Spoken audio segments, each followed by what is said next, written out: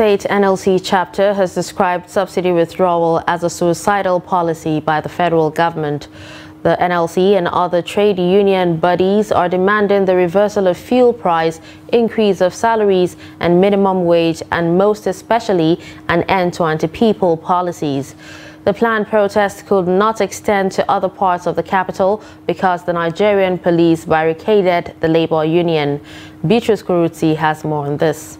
Nigerian workers in Borno State entering the Labour Secretariat for the Solidarity protest against the federal government's removal of fuel subsidy and the attendant economic hardships in the country.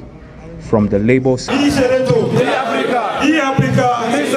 the struggle, victory.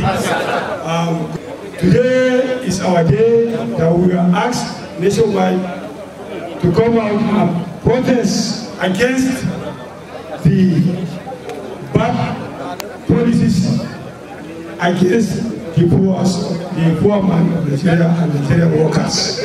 We are demanding for 190 per litre so that we can take our children to school, so that all of us will go to work in a more dignified way. Now, this issue of subsidy removal is a suicide.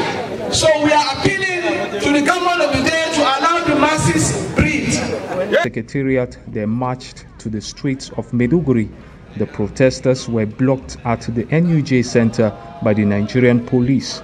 It was later revealed that the barricade was in line with an agreement with the union and the police that the protest will not be extended beyond the capital for fear of possible unrest.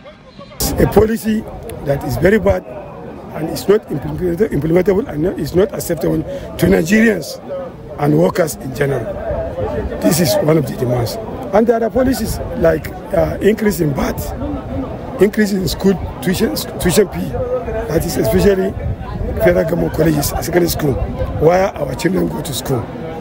People are paying 40,000 naira per annum. They have increased, suddenly they increased the tuition fee to 100,000 naira. 100,000, of which it is not even affordable to us as workers in Nigeria. Therefore, we are saying no to this policy, and it's anti-workers, anti-masses policy.